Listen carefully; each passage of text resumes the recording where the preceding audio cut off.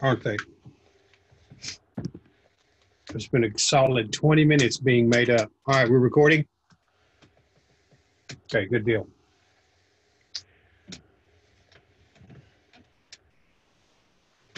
Okay, tonight we're going to talk about the Lokesana, and that was one of the first poems that really caught my attention with regards to what it represents, what it means, and how it ties into who we deal with today, their mindset, and dare I say ego. A lot of people get very butthurt when I say ego, but ego is that idea that people create about themselves.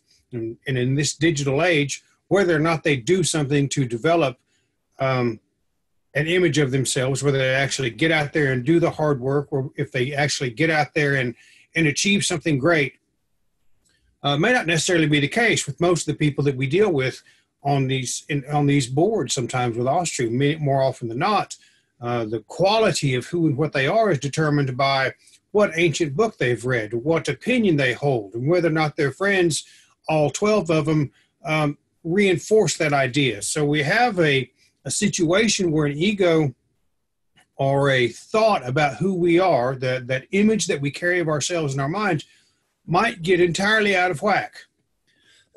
And a lot of people want to argue with that. But I've got a lot of scientific evidence, ideas. Some of the top minds of the entire field will tell you that the ego is the one of the most corrupting influences in an individual's life, that perception of who we think we are. And there are very few ideas that are reinforced in the lore quite as strongly as that one. Now, the lore is multifaceted. You can peel that thing away like an onion, and there's a new layer under every one of them for as long as you live. Excuse me. When I wrote Hell, I came up with the idea that Loki is also a representation of the Pope. And as we go through this, I'll get into how he is each and what that really looks like, how we might use that to become something more, how we might identify it within ourselves, what it looks like when it's in full swing. And hopefully we can step away from some of the Marvel Comics kind of ideology, or some of the knee-jerk reaction that everyone seems to give when you say something negative about that. Everyone say, well, he provides balance. He's the chaos. He's the balancing influence of our faith. Or they'll say, well, this is not the Christian devil. No, you're right. It's not. It is the uninspired human intellect in full swing. And as we go through this, I'm going to go to great lengths tonight to try to explain what that looks like, to really get into the Lokesana and what it represents and what it means. You start with the Gylfaginning, as I will right now. Then spake Gangleri, have any more matters of note befallen among the Aesir? A very great deed of valor did Thor achieve on that journey. Har made answer, which means High made the answer. Now shall be told of those tidings which seem to be of more consequence to the Aesir. The beginning of the story is this, that Balder the Good dreamed great and perilous dreams touching his life. So there's a sense of foreboding amongst this this solar deity. He's got concerns about his future. The sun sets every night, so there's kind of an interesting thing going on there. When he told these dreams to the Aesir, they took counsel together, and this was their decision, to ask safety for Balder from all kinds of dangers. And Frigg took oaths to this purport, that fire and water should spare Balder, likewise iron and metal of all kinds, stones, earth, trees, sicknesses, beasts, birds, venoms, serpents. And then when that was done and made known, then it was a diversion of Balder's and the Aesir, that he should stand up in the thing, and all others should some shoot at him, some hew at him, and some beat him with stones. But whatsoever was done hurt him not at all. And that seemed to them all a very worshipful thing. It's an interesting term there, that it was a worshipful thing, that all of these activities might be undertaken and no damage would be brought, or no harm would be brought to bear on this son of Odin and Frigga. They called it a worshipful thing. If you look at in just that instance, if you look at young men in the middle of their antics with other young men, they're going to do stupid stuff. I mean, that whole series of Jackass was all about these dudes doing the dumbest things they could think of. This is kind of a representation of that. All of these guys, look, I'm impervious. Come on, take a shot. Blah, blah, blah. You can get this image of an immature spirituality, of an immature masculine identity, kind of going at that, kind of saying, I'm impervious. I cannot be harmed. All young men have to deal with that. All young men go through this stage of their lives where they think, he can't hurt me. I'm going to win, blah, blah, blah. And there's always somebody that resents that. There's always somebody who sees a person on the top and they don't like it. And they will take a shot at him.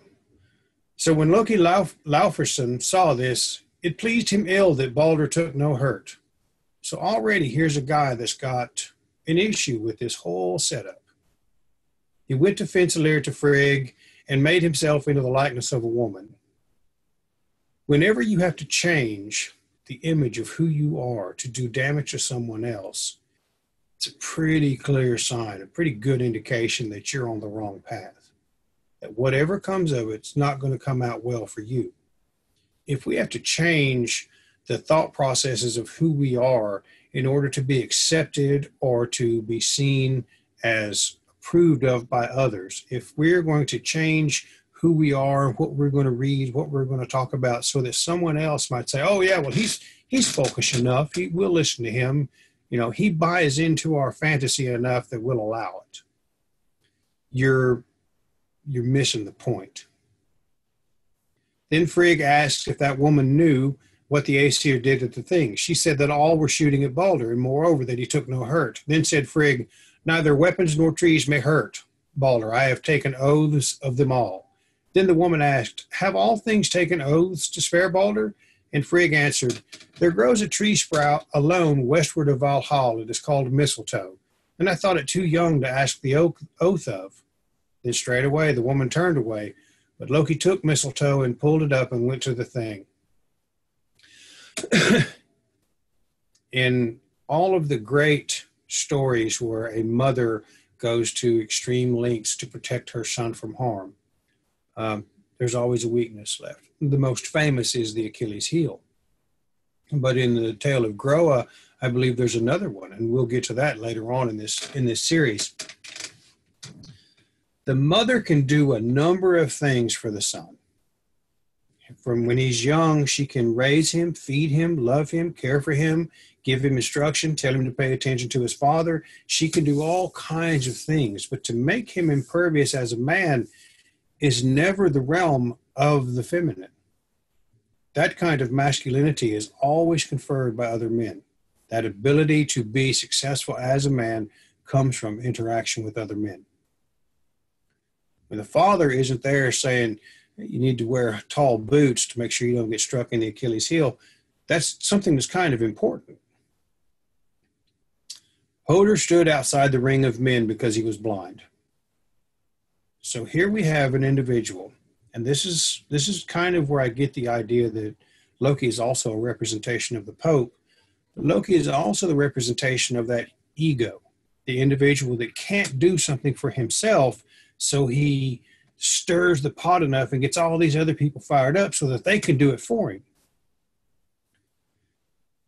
As the church, you have this individual who preaches to the disenfranchised, the disassociated with, the people who are at the edge of the crowd, the broken, the crippled, the cast out, the prostitute, all of these people that stand at the edges of the crowd and are not a part of the society that revolves around what happens under the sun every day.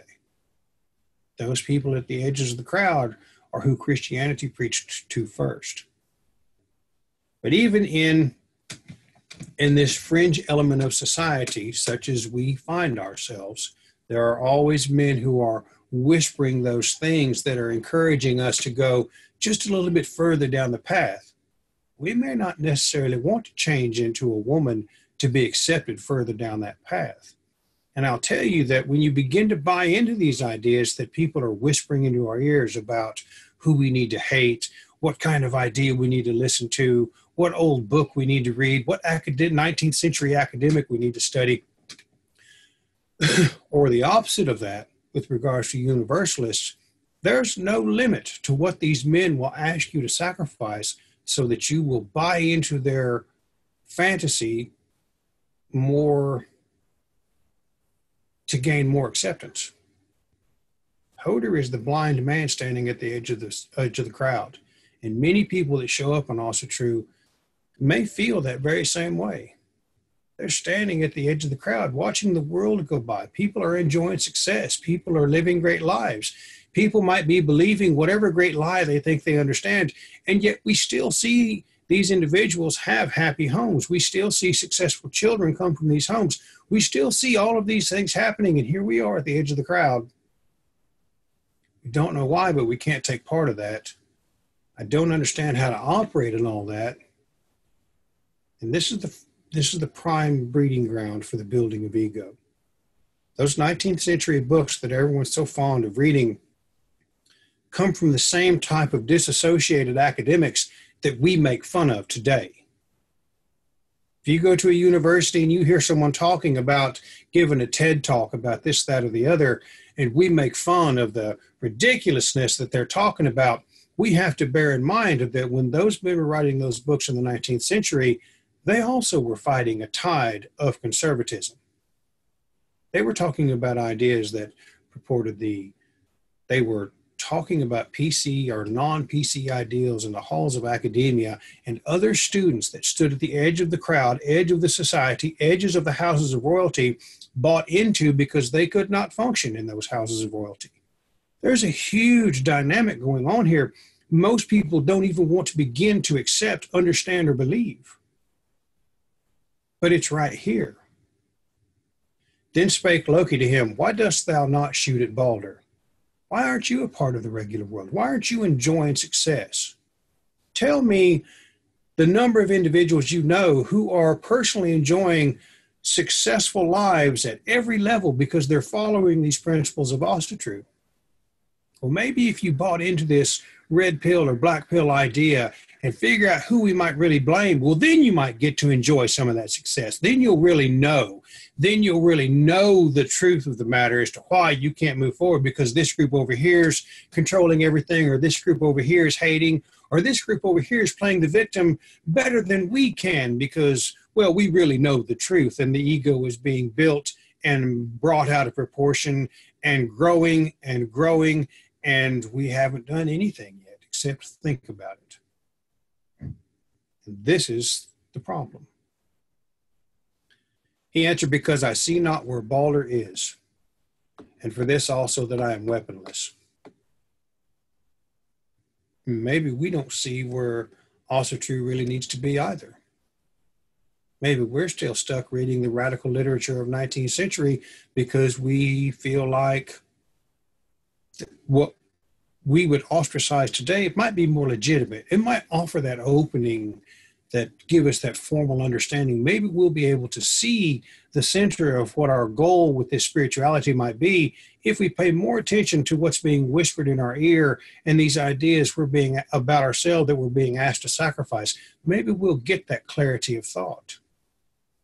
Maybe the more radical we become, well, then maybe we'll get to see all of these happenings under this great solar deity that happen every day that we're not a part of. So even in that little bit right there, there's something really strong happening. And it is, I can write 2 or 3 books about the whole thing. Then said Loki, well, in the second sense, if you look at it as Loki as the Pope, as Snorri writing this great treatise on the dangers of the church, you have this Christian ideal coming in the form of Loki as the Pope saying, you're not going to find a way there. Come with me over here. You're not going to be a part of that because there's nothing good there. Take a shot at it and let's steal the light from the world. Do thou also after the manner of other men, and show Balder honor as other men do. So he lies to him. It's an outright lie. And how many outright lies do we see going on within these ranks and these halls of Asatru? More often than not, it's portrayed as a half-truth. And there's nothing more dangerous in the world than a half-truth, because you don't know which way to do, you don't know what to do with it. You see, when you look at Nietzsche and you look at Evola and you look at Simic and all of these other ancient authors, you look at them and they have this, they've applied that keen and penetrating intellect at the woes of their society of that day and age. And yet I don't see ever the people that read those books figure out how to enjoy any modicum of success other than knowing the truth. Do you see those individuals building success out of that?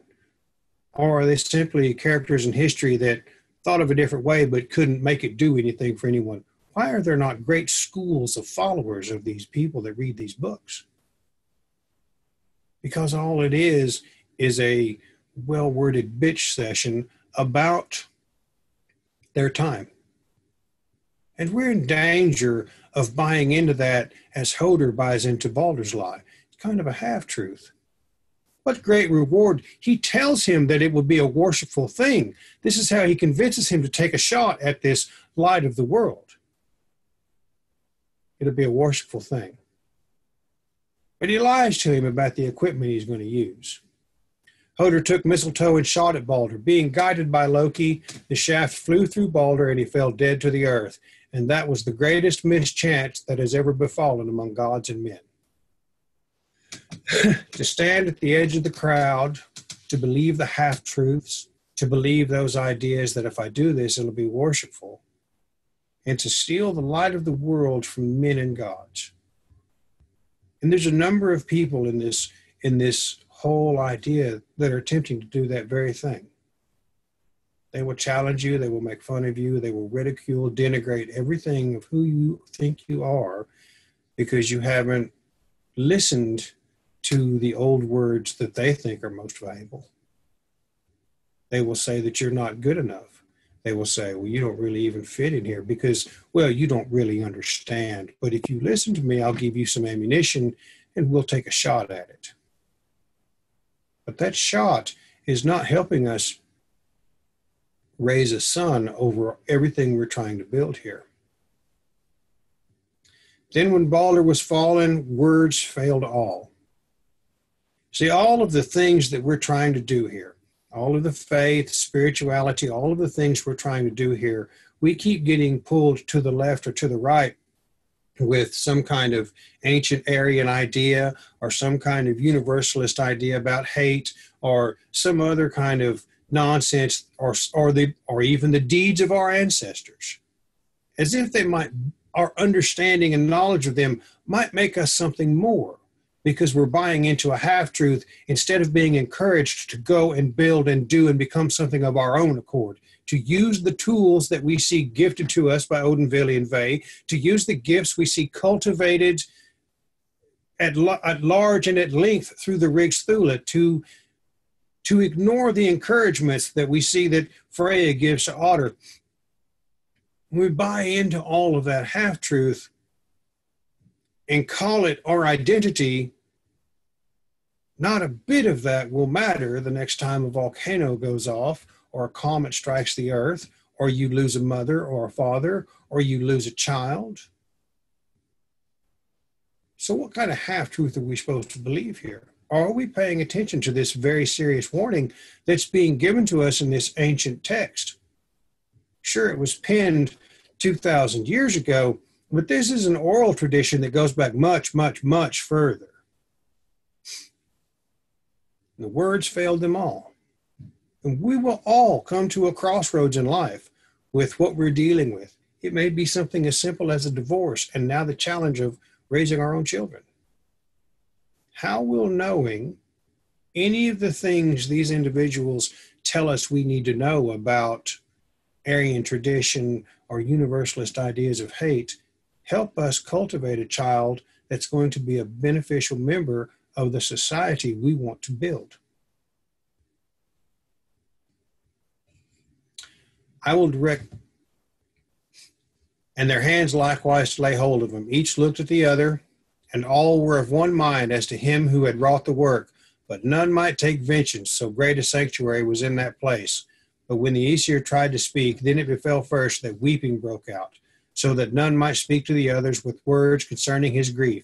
But Odin bore that misfortune by so much the worst, as he had most perception of how great harm and loss for the Aesir were in the death of Balder.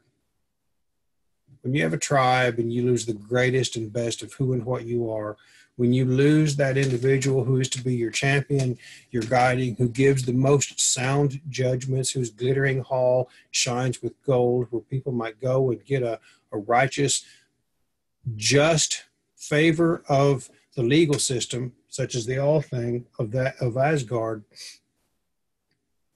where do you go from there? And when we listen to those kind of outside ideals, we are robbing ourselves of the opportunity to cultivate our ability to understand what that just system is. Now, when the gods had come to themselves, Frigg spake, and asked who there might be among the Aesir who would fain have for his own all her love and favor. Let him ride the road to hell and seek if he may find Balder and offer hell a ransom if she will let Balder come home to Asgard. That's going to be a whole nother story. The journey into the afterlife is one of the things which was taken to us.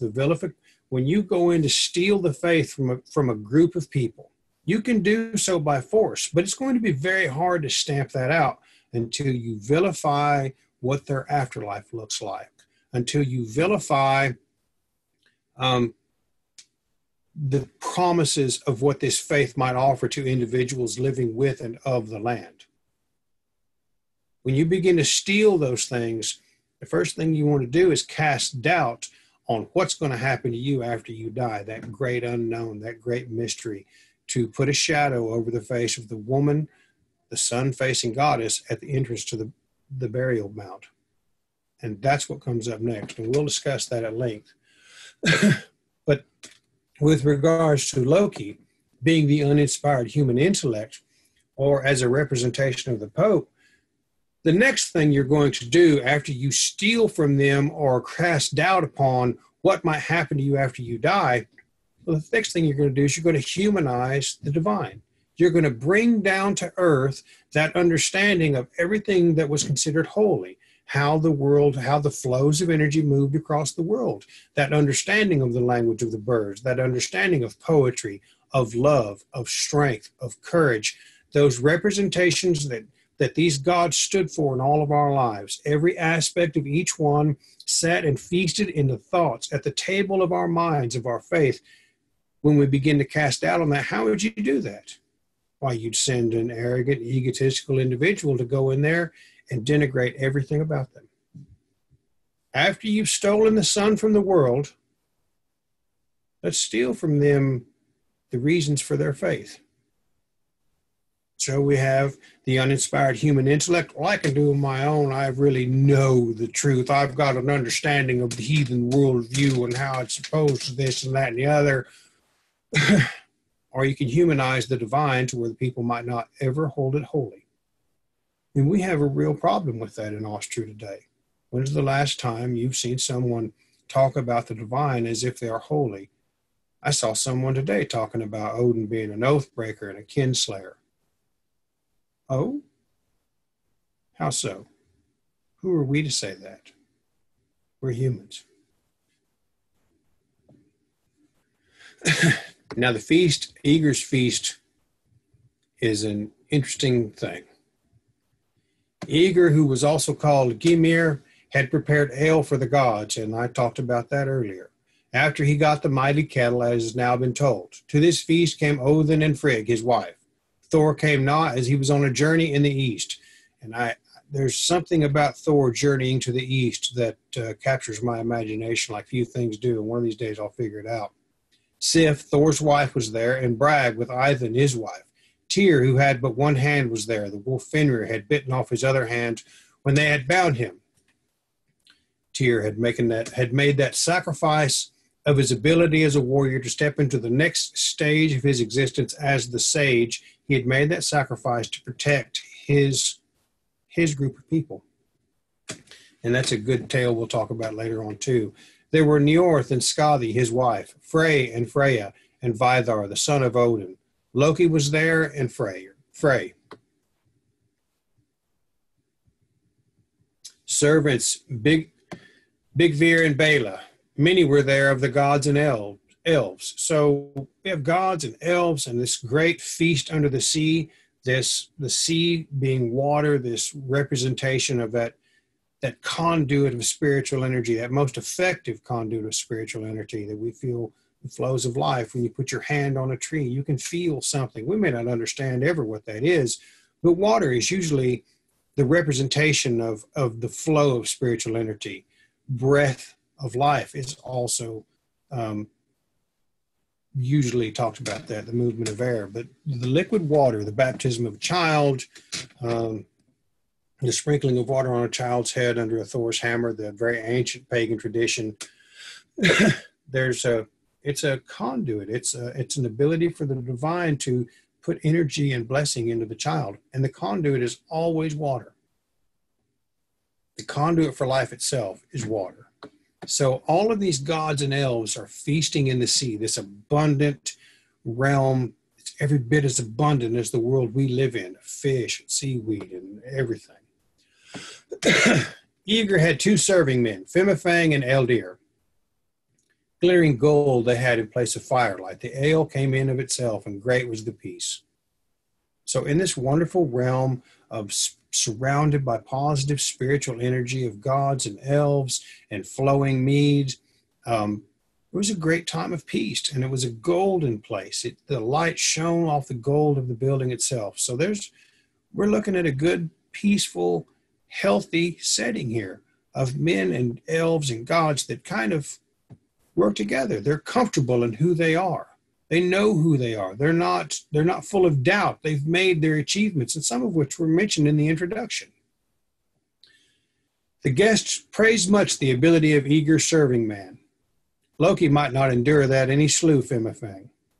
So here, one more time, we have an individual who has stepped out and gone above, this time of his own accord, to do good at what he's tasked with, to handle the task at hand, to do the very best he can with what's in front of him. And I think we forget that a lot of our success in this world always resides in our ability to do the best we can with what's in front of us. And if we don't like what's in front of us, change it. Our thought process determines our reality. If we don't like what we're doing, go do something else. We live in a world where that is possible. But this uninspired human intellect, this egotistical individual, this representation of the Pope, we don't need people being successful of their own accord. For the Pope, everything good about the individual with regards to Christianity must originate outside the individual. You got to get rid of that. So we cast doubt on our ability to be successful of our own accord. And the second thing is, with the uninspired human intellect of the mind, Loki is going to kill him. That guy's doing better than me, but you know what? The last thing I'm going to try to do is to measure up to that. I ain't putting any hard work. I'll just kill him.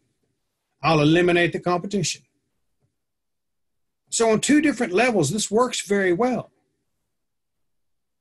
Then the gods shook their shields and howled at Loki and drove him away into the forest, and thereafter set to drinking again. Loki turned back.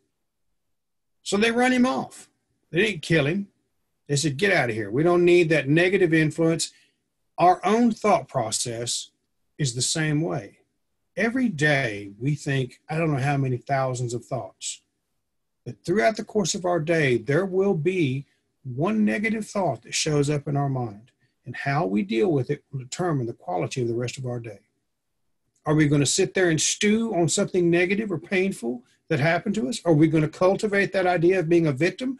Are we going to cultivate that idea of being angry because, well, they shouldn't have done that to me and I blah, blah, blah, blah, blah? Or are we going to act as the divine does here and run that negative thought out of our mind? because that's what we need to be cultivating. That's what we need to be figuring out.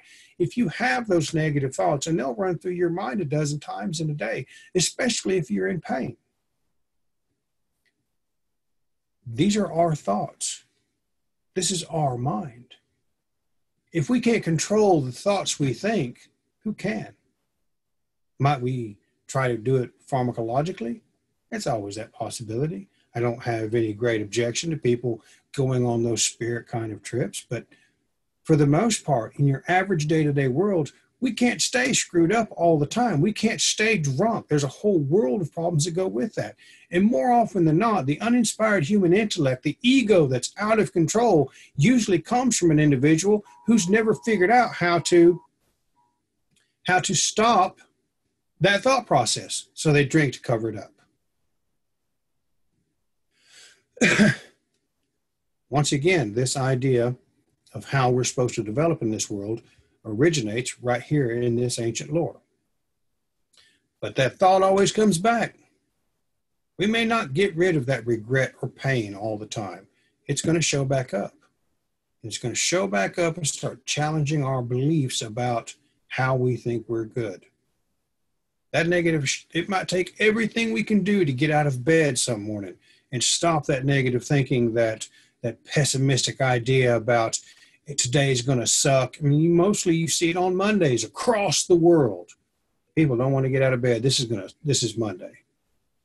Once again, it's your thought. You got to stop it.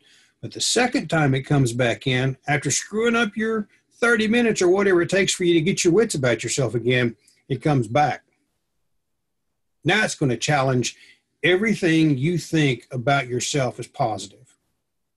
As a representation of the Pope, it's going to challenge everything we feel might be considered divine and try to rob our gods of the divinity of who they are. The uninspired human intellect, it's going to try to ruin our ability to think positively about our chosen faith. At this point, most people will indulge in the kind of righteous indignation based on what they think they know and use those qualifications to determine if someone else is worthy and also true, if they're folkish enough, if they know what they're talking about. They're going to find some ancient idea about Aryan pride and being a victim in today's world, or some kind of idea, well, these people hate, so I'm going to hate them, and tie up their thought process.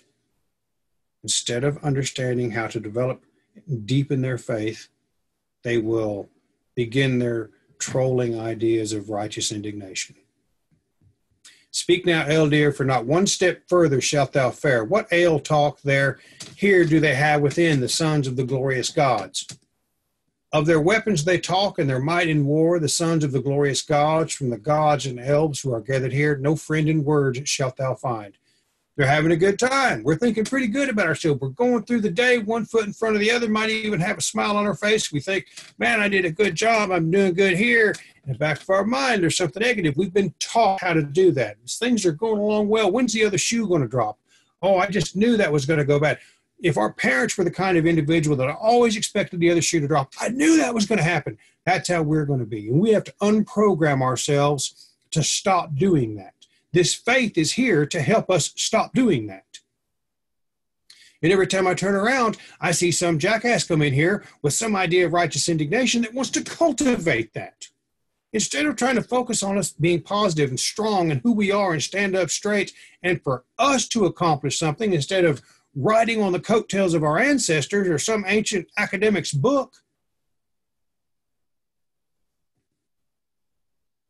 we're seeing Loki in full effect there in our own thought process. When we start thinking good about ourselves, there's always that idea, well, what do I have to think good about myself? I didn't do this right. I didn't do that right. I messed that up. I messed this up. There's not really any forgiveness in Asatru. There's not really any of that idea that, well, something out there is going to make everything in here okay. It is our responsibility. This is a set of instructions as to how to do that. We must be aware of that negative thought process when it begins to start in the back of our mind and run it off. In shall I go into Eager's hall, for the feast I fain would see. Bale and hatred I bring to the gods, and their mead with venom I mix. Just like every negative thought about ourselves. As soon as it gets in the back door, it starts corrupting every positive, good thing we believe about ourselves. And since we haven't figured out how to deal with it, we begin to build righteous indignation and ego as a pale, hateful, ugly, poisonous substitute for the ability to be positive about who we are. Elder spake, if in thou goest to Eager's hall, and fain the feast would see, with slander and spite would sprinkle the gods, think well, lest they wipe it on thee. And this is what we need to be expecting. You know, if we're going to sit here and try to cultivate a feasting table in our own minds where the gods might be comfortable to feast, we need to understand that if we bring that negative stuff in there, it's going to cause an issue. When you start slinging that shit at everybody, you're going to get someone yourself. Same thing with our thought process. Loki spake, bethink thee, elder, if thou and I shall strive with spiteful speech, richer I grow in ready words, if thou speakest too much to me. And right there we become afraid. We start trying to think about how positive we are.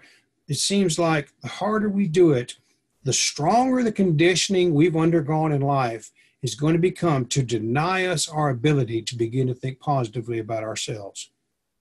We're sitting here struggling with these ideas, people in depression and anxiety and all of these other thought processes that literally cripple their ability to properly function in the world. This is a tale right here to help us fix that. We are afraid of our own thoughts. We live in an insane state of mind sometimes because we were conditioned to do that. Well, our fathers are not conferring upon us masculinity, and the mothers are not conferring femininity upon their daughters. What solid ground do they have to stand upon to not be afraid of these negative thoughts growing richer in words to denigrate who we are? How are we not going to reach out to something out there to make us feel better about ourselves? Our thought process was attacked right then and there, and we were convinced that something out there would make us feel better in here. Then Loki went into the hall, but when they who were there saw who had entered, they were all silent. Many times our thoughts dry up. We fail to be able to come up with some cognizant response to stop the thought process that might cripple the rest of our day. We fail to stop the idea that, man, I got to have some help. Somebody's going to have to come in here and give me a hand. I don't know if I can do this. And yet, if we look back through our lives, we have a 100% success ratio in dealing with all of those tough times. 100%, because we're still here.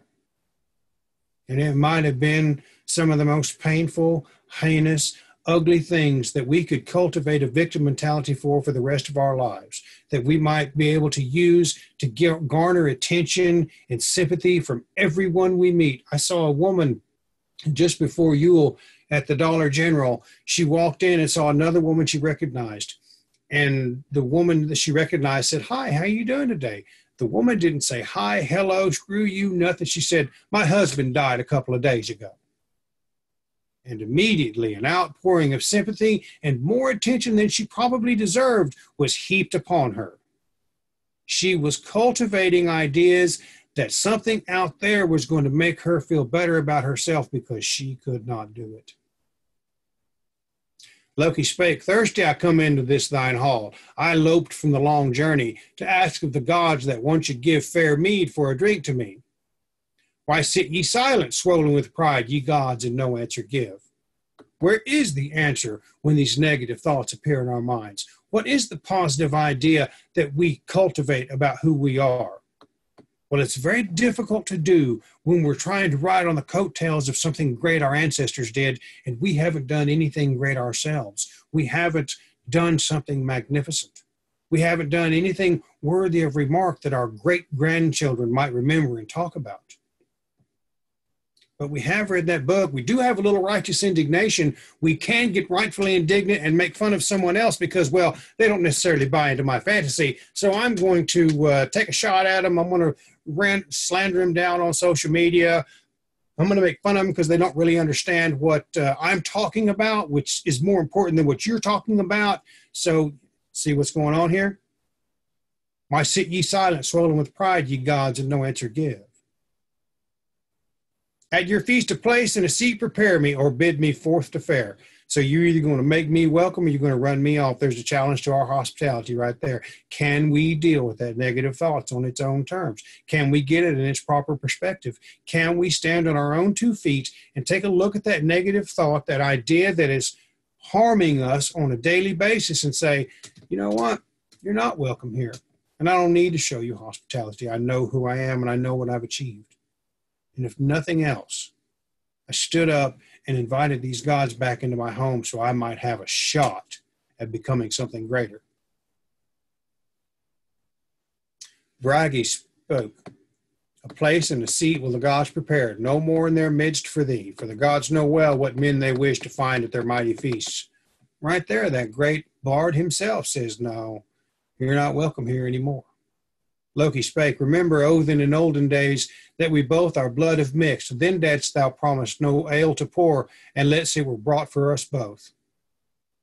So sometime in the past, a half-truth was uttered. A door, a back door was left open. And when you find people that try to get into recovery and try to sober up, that's one of the things they do. Quit leaving yourself that one thing that will allow you to get right back into that negative sneaking thinking process that cripples us from becoming something more. And here's an example of it. The great bard said, no, you're not welcome here. But somewhere along the way, we failed to deal with all the wreckage of our past. Somewhere along the way, we failed to deal with the pain caused to us by our mother or our father or our exes or anything. One thing. Because our bodies don't know that what our mind is thinking isn't really happening. And as soon as we begin to think about it, our bodies begin to react as if it is truly occurring right then and there. And there's a flood of chemicals that operates through our bodies, and we begin to feel it. I've seen men get so mad they couldn't see straight over something that wasn't even happening. They were literally getting high on the flood of chemicals into their body, and they don't know how to deal with it. And as soon as it's over, you know what they're asking for? Something out there to make them stop thinking the way they're thinking. Not understanding for a second that they have control of their own thoughts. Not understanding for a second that if they don't act that way, it's okay not to be mad, and that they're not going to be less of anything because they didn't react the way they were trained to do. Stand forth in Vidar and let the wolf's father find a seat at our feast. Lest evil should Loki speak aloud here within Aegir's hall. So Odin gives in.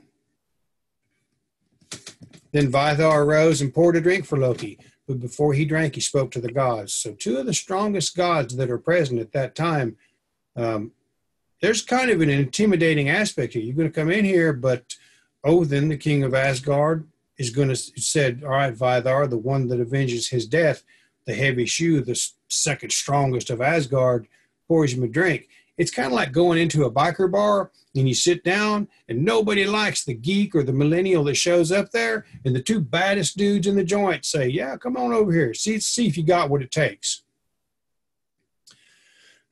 Hail to you gods, ye goddesses, hail. Hail to the holy throng. Save for the god who yonder sits, Bragi there on the bench. So he gives him a little bit and he takes it away. He gives him a half-truth. Bragi spake, a horse and a sword for my hoard will I give, and a ring gives Bragi to boot. That hatred thou makest not among the gods, so rouse not the great ones to wrath. He offers him a chance. Don't do this, man. It's going to cause you pain. And we do the same thing to ourselves. We know full well that when we start thinking about something that happened to us in our childhood, or some wrong, or when our parents pass or something along, we know full well when we start thinking about that, it's going to hurt. But Bragi, that great bard, says, don't do it, man. Don't do it. Stay positive in who you are. Begin to think those good thoughts. Don't run off the divine from your life with your own thought process. Loki spake, in horses and rings thou shalt never be rich. It's kind of an idea about Fehu, that mobile wealth, the cattle, the money on the hoof. Bragi, but both shalt thou lack. Of the gods and elves here together met, least brave in battle thou art, and shyest thou art of the shot. That's not his role. He's trying to compare him to something that he's not. Bragi composes the songs and the bard and gives all of these wonderful poems and poesy. He's not a warrior. So in another half-truth, Loki creates and casts doubt upon the divinity of this being who sits among a throng of gods and goddesses who are all known to be warriors and battle valiantly. But what he doesn't recognize is that they all battle valiantly to become what they're supposed to become. And Bragi does the same thing in his own way. His way may not necessarily be that way. Doubt is cast upon the divinity of that who would spin the words that encourage us, that inspire us, that warm our hearts, and challenge us to go further in life and believe in ourselves. Bragi spake, now were I without as I am within, and here in Aeger's hall, thine head would I bear in my hands away, and pay thee the price of thy lies. Loki spake, in thy seat art thou bold, not so are thy deeds, Bragi, adorner of benches. That's what he does. He sits there and he sings the songs that inspire the tribe, that inspires the fire in the hearts of warriors.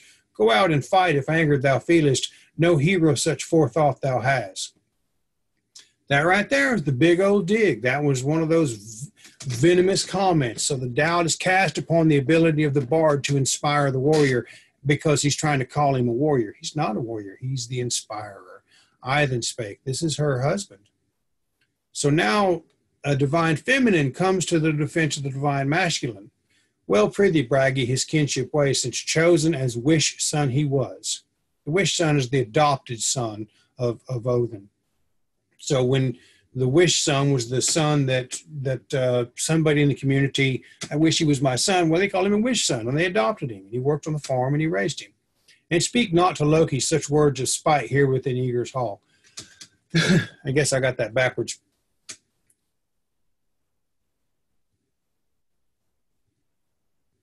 The wish son in this one is Loki. So it is not his blood. He's talking about Loki being the wish son of Odin, not the brother of Odin, as many people like to say. He is the wish son. He was Laufey's son, and Odin chose him as his own for whatever reason.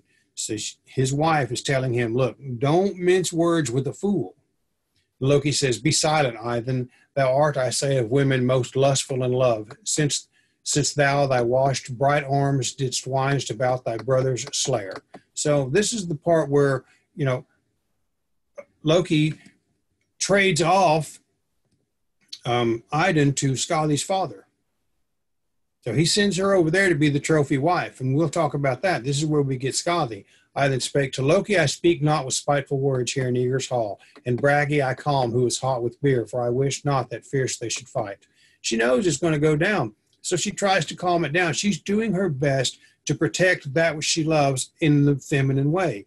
Now Gefjon comes in. Gefjon is this goddess who has a heaven of her own for virgins. Gefjon is the one that came down and started the entireness of the Gylfaginning. She is the one that she also brings an aspect of the divine into the bloodline of humanity because she marries a king as well, and her offspring start kingdoms of their own. Why ye gods twain with bitter tongues raise hate among us here? Loki is famed for his mockery foul, and the dwellers in heaven he hates. She points out the common sense. Look, this guy's a jackass.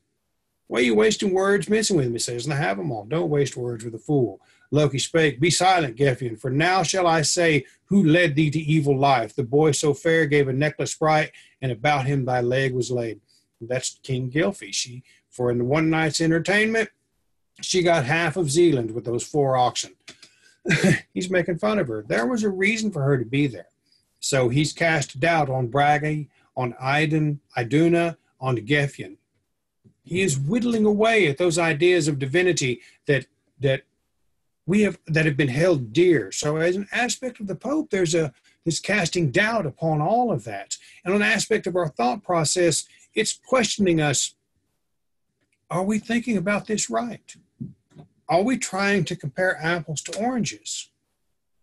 Are we trying to let some other aspect of our being, are we letting someone else try to fight our battles? How are we controlling this thought process of our own? when we know full well that this is a fool's gambit, and yet we do it every day. It's our own thoughts. We control them. So there's two aspects going on there.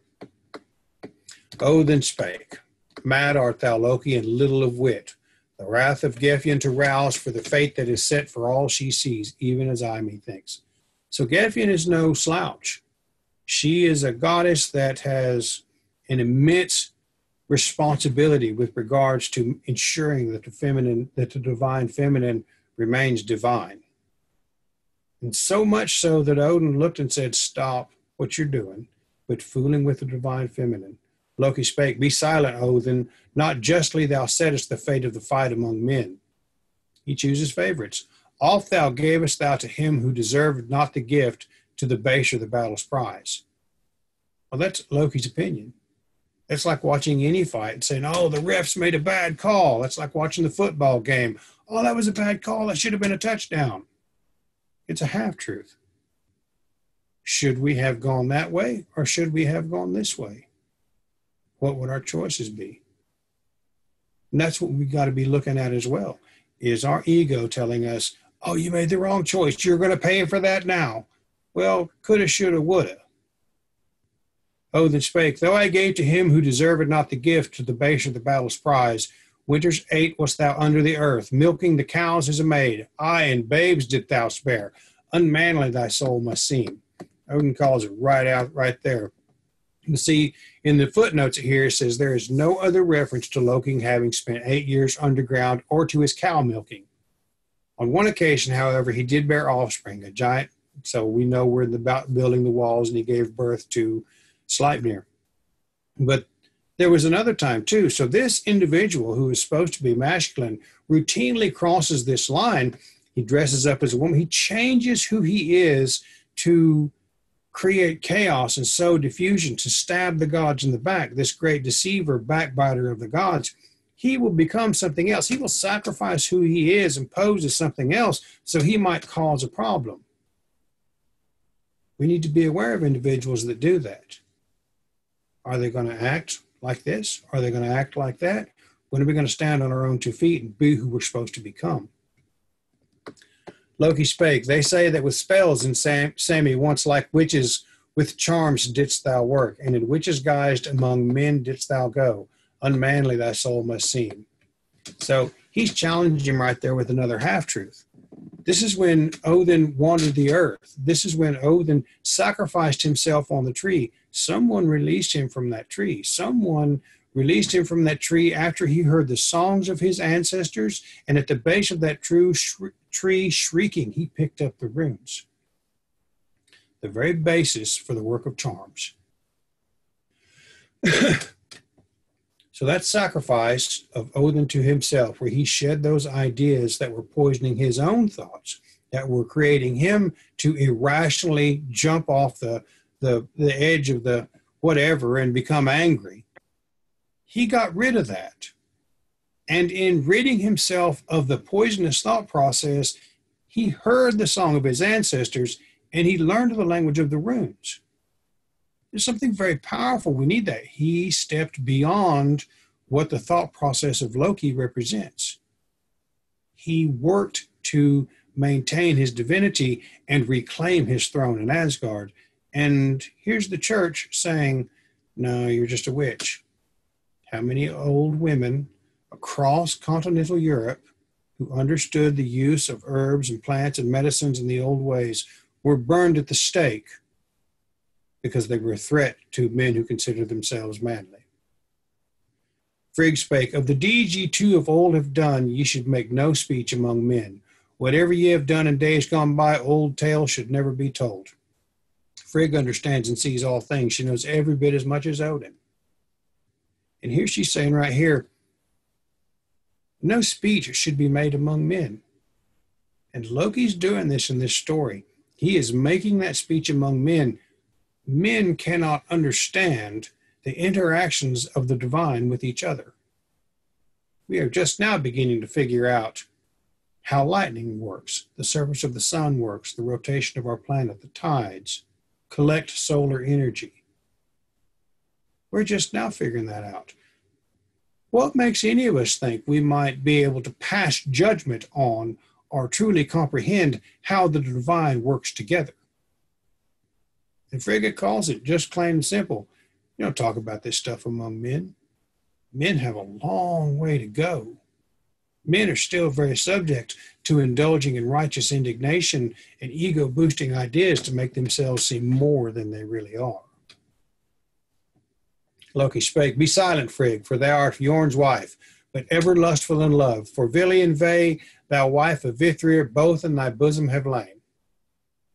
So he calls this wife of Odin a whore. Vili and Ve and Odin, these brothers that gave mankind the gifts, he says, you've lain in love with them. How would he understand the interaction of that family? How would we understand the interaction of those four divine beings? There's something very special and very powerful that's only hinted at here.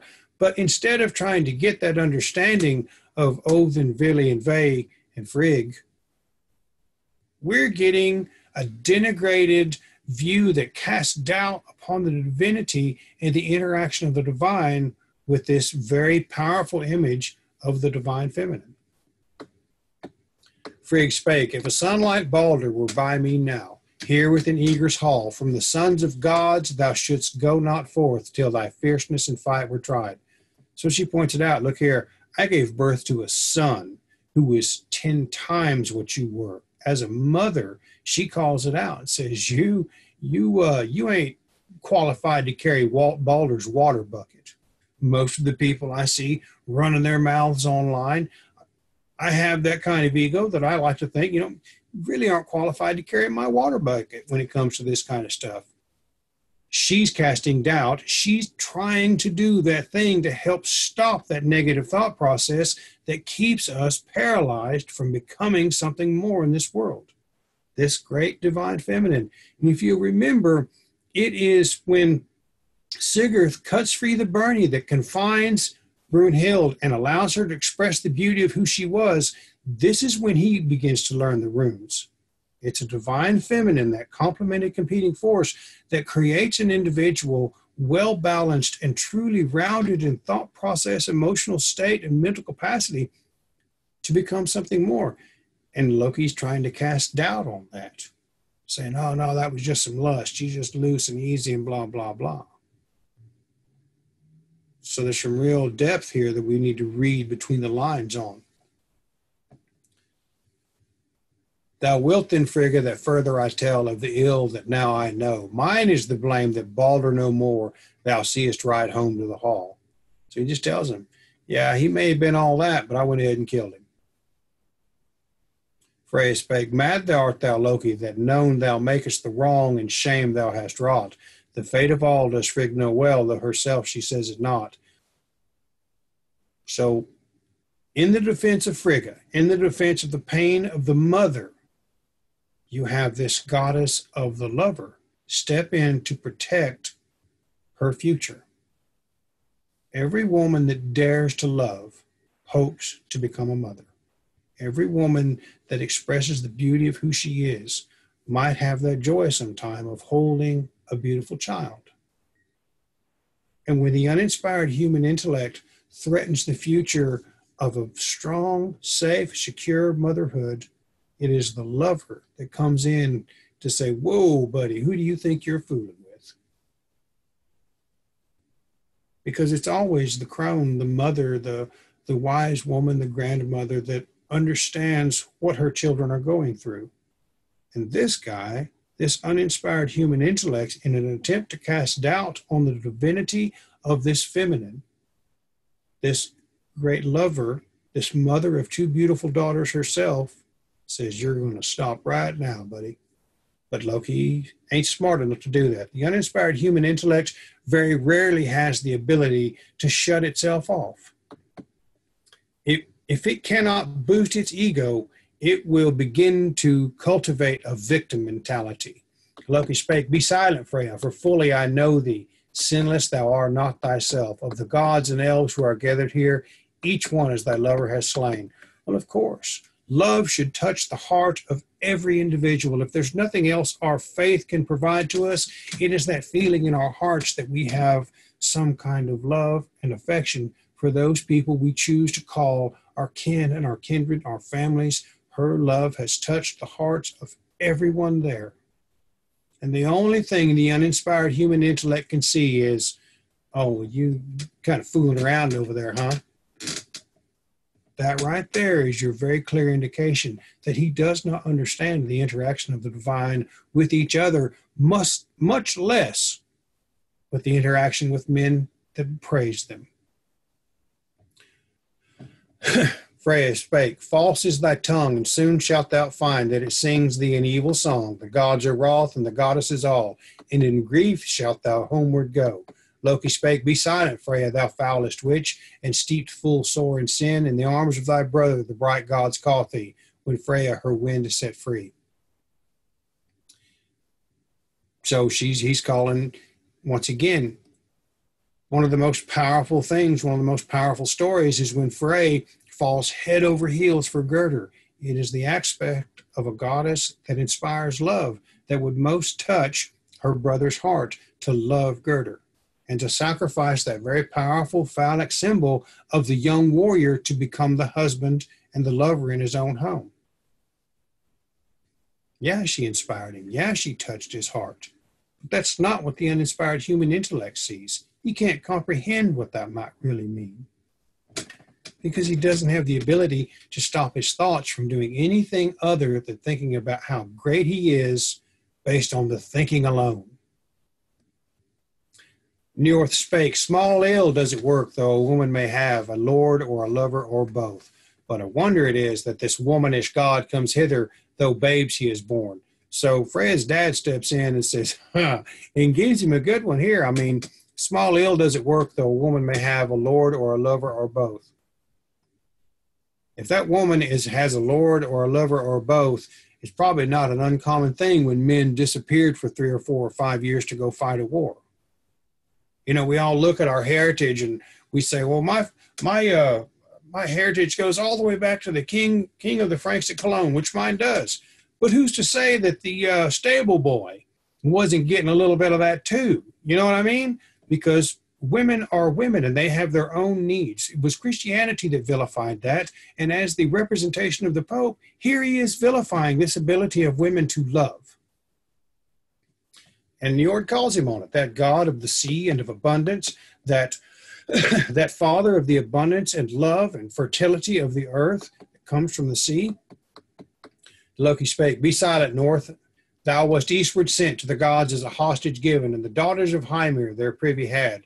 When use did they make of thy mouth? The daughters of Hymir, those are the waves. Those are the mothers of Heimdall. So he's trying to throw something, once again, this misunderstanding of the interaction of the divine. This God of the sea is going to know those daughters very well. And they're going to pour into the sea at the mouths of the rivers that Scotty represents from her snow-capped peaks. And it melts and runs down the rivers into the sea in about a 6-month cycle. And then it evaporates and goes in the clouds and goes back up into the mountains and snows. There's a story there that's simple explanation of the cycle of water in the world. Njorth spake, great was my gain, though long was I gone, to the gods as a hostage given. The son did I have whom no man hates, the foremost of gods is found. So he's speaking of Frey now. He's like, so Frey also has a god as a son that rivals Balder. Frey is this wonderful lord of Alfheim that loves, that gives us this demonstration on a divine level of what it means to love a woman, what you must sacrifice to be that partner. And great was his gain, though long he was gone. So he's not a hostage there at this point. He is a part of the Aesir. He is a part of that tribe. That was a creation by Odin that balanced out the high-minded sky god mental aspects of the Aesir with the very warm, powerful, abundance gods of the Vanir. He created a well-rounded tribe that was strong in every aspect of what it was. There was love and abundance and strength and thought, all of these wonderful things. And Njord was a part of that. Loki spake, Give heed now, Neorth, nor boast too high. No longer I hold it hid. With thy sister hadst thou so fair a son. Thus hadst thou no worse a hope. So Njord's sister is Njord, Thor's mother. So the sea and the earth gave birth to that god that offers gentle rains to the crops. Once again, another cycle. Njord is pivotal in all of those cycles of abundance that govern our realm. Our ability to eat resides heavily in the ability of these good rains. Our ability to fish, our ability to harvest the fish and the crops and all of these things. Njord's a part of that. And all great and good things come from Njord, the warder of men and the God that creates abundance and blessings for men. They come from the earth. They are not because we think about them. They appear because our thought processes allow us to do the best we can with what's in front of us and generate for ourselves that abundance that we seek. Tyr spake, of the heroes brave is Frey the best. Here in the home of the gods, he harms not maids nor the wives of women, and the bound from the fetters he frees. So that Frey is the best of heroes. And if you'll remember, at the end of all things, Frey is the one that stands there with an antler of an elk to fight Surt. He has given up that powerful symbol that was so wonderful it fought of its own accord, and he won every battle. He was great in battle. He was no joke. This God of abundance, fertility, strength, and that powerful representation of what a man should become when he decides to love a woman. He's still a powerful warrior. He knows all of those things, but he's not so insecure in who he is that he can't set that aside and really become a partner to the woman that he loves.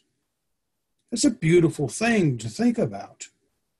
And this god Tyr that sacrificed a hand for the safety of his community takes up his defense. And if you'll notice, each of these different gods are stepping up to the plate to defend the other.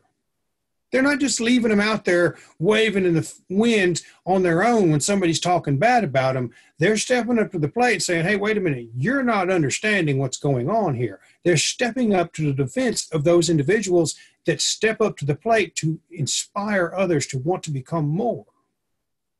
Loki spake, be silent, Tyr, for between two men friendship thou never couldst fashion. Fain would I tell how Fenrir once thy right hand rent from thee. So this great God of war that he calls him, and it says it in the lore, this is a God of war. This is a God of combat. That is his role. He's not supposed to be out there giving warm dad hugs on the side of the LGBTQ parade. He's out there to go out there and inspire these men to get in a wedge formation and lay the holy smackdown on the enemy's butt. He's there for that reason, to protect the tribe. He is built and he is designed to guide men by that Tiwaz, by that guiding northern star, which way to go, how to be successful, and how to make sure that your tribe has what it's supposed to be. You might have to fight to do it. And Loki's the one that gave birth, in that most unmanly of things, to a wolf that bit his hand off. And yet, so there's a half-truth there to try to rob the divinity that guided English princes. Tyr spake, my hand do I lack, but Hrothfitnir thou, and the loss brings longing to both. Ill fares the wolf who shall ever await in fetters the fall of the gods. So that wolf still, he tells him right there, he said, he may have bit my hand off, but he's going to die at the end of all things. No question about it. Vidhar's going to take him. He's going to pull his head apart. Loki spake, be silent, Tyr, for a son with me thy wife once chanced to win. Not a penny, methinks, wouldst thou pay for the wrong, nor waste right at an inch, poor wretch. Tyr's wife is most commonly referred to as Isa, a continental goddess, and there's statues and altars of her. The cognizant of Tyr is Isa. She's a goddess that in Augsburg on September 28th, they made great feast and celebrated a victory against the Roman after they made sacrifice and offering to Zisa. So his wife was every bit as much a war goddess. Her symbol is that light ship, ship that would sail up the rivers that the Norse used to great effect. So she was a powerful goddess in her own right. Personal favorite of mine, I think. There's no reference anywhere about a son that Loki and her had a son. Who knows where it was lost? Maybe it's in two of the lost books of the Codex Regius. Now Frey spake. So Frey sticks up for Tyr. Frey, by the mouth of the river the wolf remains till the gods to destruction go. Thou too shalt soon, if thy tongue is not stilled, be fettered, thou forger of ill. So Frey tells him, you're about done here, buddy. You've insulted us enough. But the damage is done, isn't it?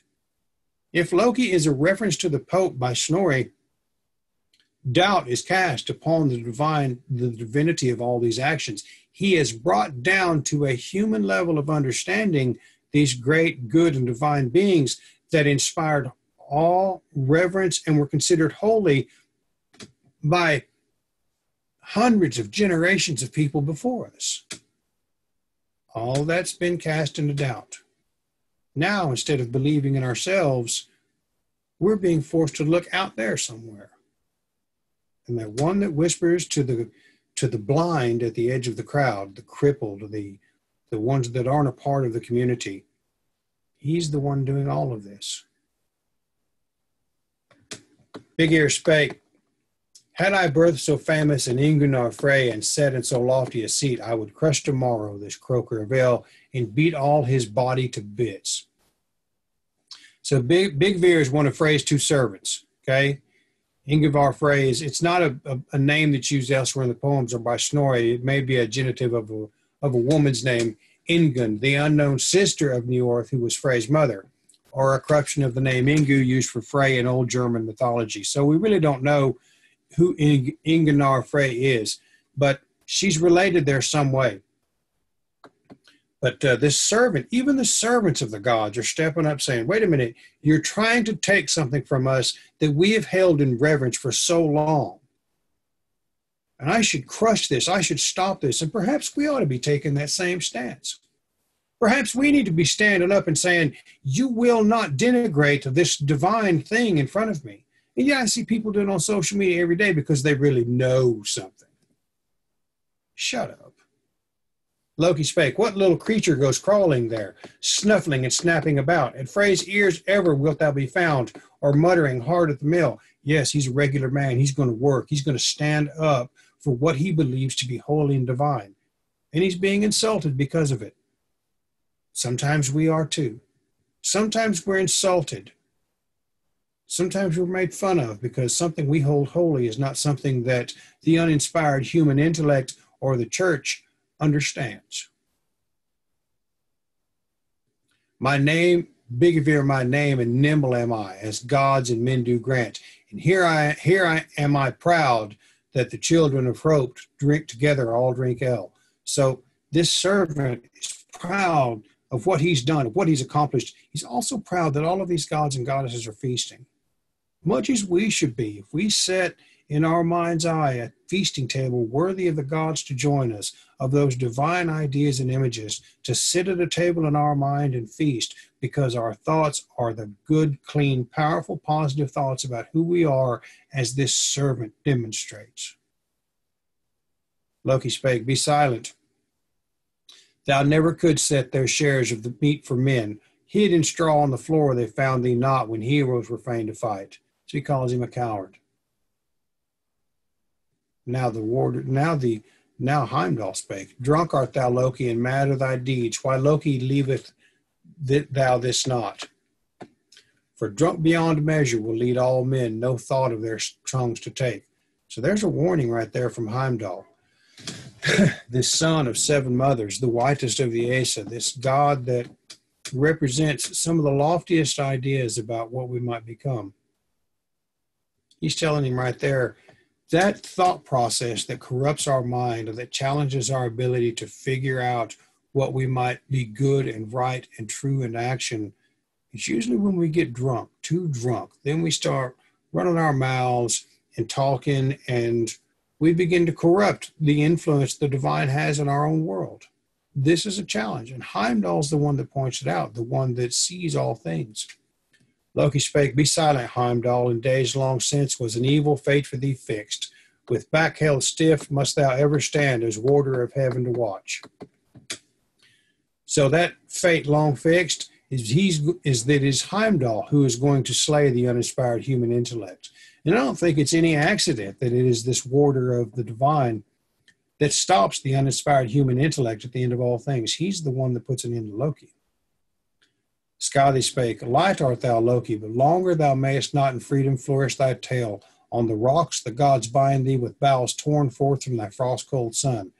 Now, if you'll remember, when Skadi goes to collect the shield for the killing of her father, Loki's at the heart of all of that. Loki's the one that takes Iduna to Skadi's father, and he races over there in his eagle plumage. He changes the aspect of who he is from the divine feminine and goes and steals this other divine feminine back, who's simply being a trophy wife, brings her back to Asgard, and this is where they kill Skadi's father. Part of the punishment was they had to make her laugh. So Loki tied a goat to his nuts, and the goat was tugging around, and he was in great pain, and he laughed. So Skadi has already laughed at the masculine aspect of Loki altogether. She's cast doubt on it, this uninspired human intellect. When a woman laughs at a man, it's a dangerous thing. Who knows how that man's going to react? But it will cripple him. One of the things that happens to POWs, one of the ways in which they're trained at the SEER camp at Camp McCall, they will strip you down, wet you down, and they will bring a woman in there, and she will laugh at you. She will cast doubt upon your masculinity. You may be broken, tired, hungry, don't know what's going on, not really sure even where you're at, not had any sleep. Now all of a sudden there's a woman there laughing at you. Well, you might not really be tough enough to handle this after all. Your mind has to overcome that. So Skadi has already done this to Loki. And now she's telling him, you're finally going to pay for what you did to my father. Loki spake, though on rocks the gods bind me with boughs torn forth from my frost-cold sun, I was first and last at the deadly fight, there where the Alzi were caught. Skadi spake, wert thou first and last at the deadly fight where Thialzi was caught, from my dwellings in field shall ever come forth a counsel cold for thee. So he's going to pay forever for what he did to her father. Then Sif came forward and poured mead for Loki in a crystal cup and said, Hail to thee, Loki, and take thou here the crystal cup of old mead. For me at least, alone of the gods, blameless thou knowest to be. He took the horn and drank therefrom. Alone thou wert, if truly thou wouldst all men so shyly shun. But one do I know full well, methinks, who had thee from Hlorrithi's arms, Loki, the crafty in lies. So when Loki steals from Sif, this great goddess of the harvest, this kind of representation of Frigg that is the wife of the warder of men, when the warder of men has a wife who's a goddess of the harvest, the uninspired human intellect, the stealing of her hair, that is the theft of the femininity of woman. That is the rape of Sif. This is what he's talking about. He's already struck hard at the warder of men, the one that protects men, the divine aspects that protects men from these kinds of things. Bela spake, the mountains shake, and surely I think from his home comes Hlorrithi now. He will silence the man who is slandering here, together both gods and men. Loki spake, be silent, Bela, thou art Bigavir's wife, and deep art thou steeped in sin. A greater shame to the gods came never befouled, thou art with thy filth. And then Thor came forth and spake, unmanly one cease, or the mighty hammer Mjolnir shall close thy mouth. The warder of men comes in here and stops this entire ugly procession of thinking, this thing that casts doubt on all of it. Thy shoulder cliff shall I cleave from thy neck, and so shall thy life be lost. Loki spake, lo, and has come the son of earth. Why threaten so loudly, Thor? Less fierce thou shalt go to fight the wolf when he swallows Sigfather up. Thor doesn't fight him at all, it's Vidar. Thor spake, so he threatens Thor with a half-truth to try to create doubt in his abilities. Thor spake, unmanly one cease, or the mighty hammer Mjolnir shall close thy mouth. I shall hurl thee up and out in the east, where men shall see thee no more. Loki spake, that thou hast fared on the east road forth, to men shouldst thou say no more. In the thumb of a glove didst thou hide, thou great one, and there forgot what thou wast Thor. Another half-truth. This was a bewitching of magic against which the warder of men had no defense. And though in the end we find out he did indeed do great things. He didn't shy away from the magic. He faced it head on and did great things that troubled the giants, scared him to death. And they had to make him leave, and then they disappeared. Thor spake, unmanly one, cease, or the mighty hammer Mjolnir shall close thy mouth. My right hand shall smite thee with Hrungnir's slayer, till all thy bones are broken. Loki spake, a long time still do I think to live. Though thou threatenest thus with thy hammer, rough seem the straps of Skirnir's wallet, when thy meat thou mightest not get, and faint from hunger didst feel. Thor spake, unmanly one, cease, or the mighty hammer Mjolnir shall close thy mouth. The slayer of Hrungnir shall send thee to hell, and down to the gate of death. Loki spake, I have said to the gods and the sons of the gods the things that whetted my thoughts. But before thee alone do I now go, for thou fightest well, I ween. So think about that. He has talked shit to every one of these gods and sons of gods, and the servant man too. He has challenged the very idea of how divine they are. He has questioned the interactions of the divine with each other. He has demonstrated ignorance on a grand scale.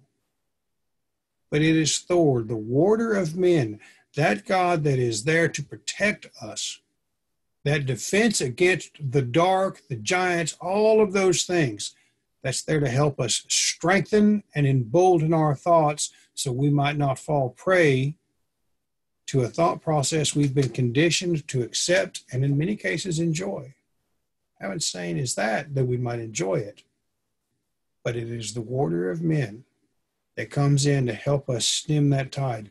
Very idea of courage and strength that lets us get up out of bed when we don't think we can and put one foot in front of the other and go about our day.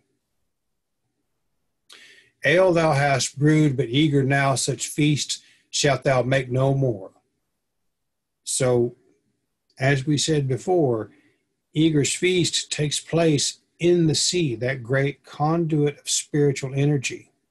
And Loki says right there, he is going to rob men of the ability to make that connection with the divine and shut off that feasting in the sea.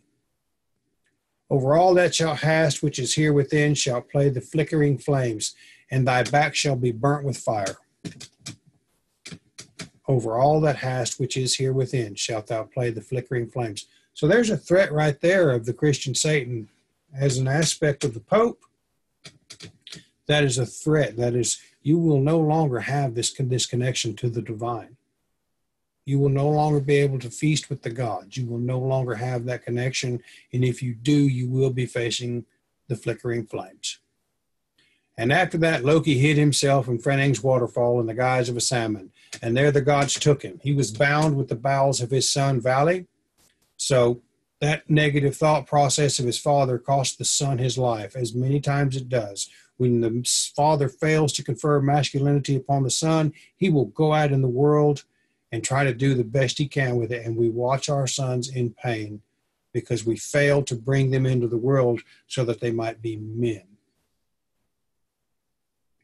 But his son Narfi was changed to a wolf. Skadi took a poisonous snake and fastened it up over Loki's face. She told him she was going to bring him a cold punishment, and there it is.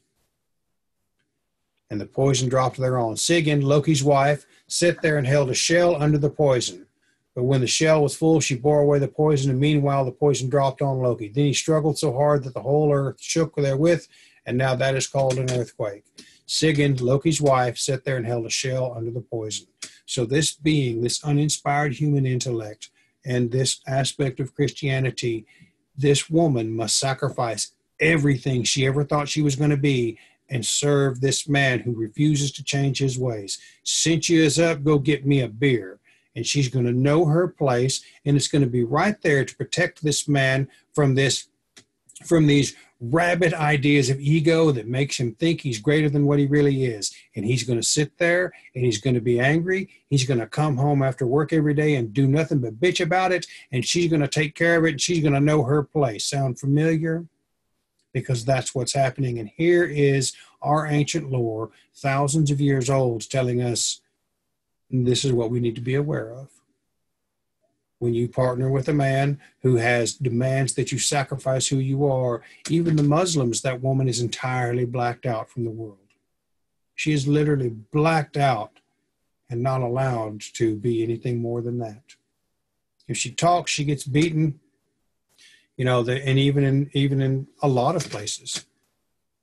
So there's a whole idea there that we need to be paying attention to, and it works on many different levels. And that's the end of the Lokesana and the idea of Eager's Feast. And it's almost, as you can tell, it's one of my favorites because it covers so much and it's so in depth and it's so clear to me what it means and how we might use it in today's world. And that's the most crucial thing about all of this lore. You can read all them old radical academics you want. How is that going to help you become something more in this world? I can sit here and armchair quarterback the football game, the political arena, the religious arena, all I want to. And all it does is help me build a powerful ego and fill me with righteous indignation. And it's about who's controlling the world and who runs all the banks and all of this nonsense and armchair quarterback all of it. And never once sitting there feeling in that righteous indignation and that justification, will I ever need to change a thing? And my partner will sit here and keep the poison from dropping off my face. And I'll be bound by my own failures with my family. That right there is what we need to be aware of. And I see far too many people missing that and then having the audacity to say, well, Bryan Wilton's really not an Asatru. Stick that in your pipe and smoke it. Thanks, guys, for joining me. I appreciate it.